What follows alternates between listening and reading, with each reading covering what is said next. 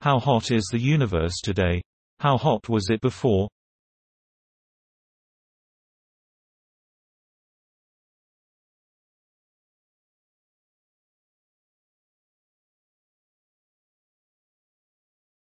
A new study by an international team of researchers, including members of the Kavli Institute for the Physics and Mathematics of the Universe Kavli IPMU, suggests that the mean temperature of gas in large structures of the universe has increased about 3 times in the last 8 billion years, to REAC.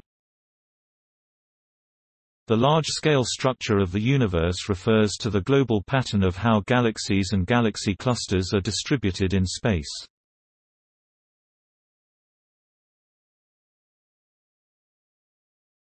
This cosmic net formed from tiny irregularities in the matter distribution in the early universe, which were amplified through gravitational attraction.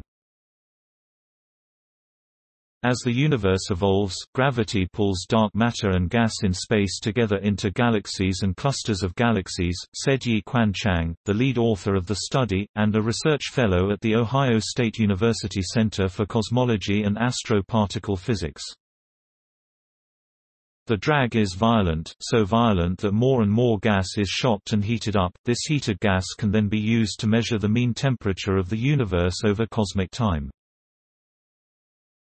In particular, the researchers used the so-called Sunyaev-Zeldovich effect, named after Rashid Sunyaev, director emeritus at the Max Planck Institute for Astrophysics, and Soviet-era physicist Yakov Zeldovich, who first predicted this phenomenon theoretically.